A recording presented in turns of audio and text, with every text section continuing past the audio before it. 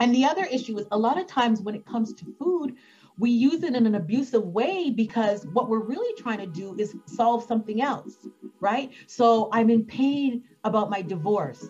I'm in pain about the loss in my life. I'm in pain about the death in my life. I'm in pain about a lost relationship. I'm in pain about the difficulty at work. And instead of dealing with those issues, right, and be connected to the vine and allow God to work in me and to help work it out, I turn to food and I try to stuff it down.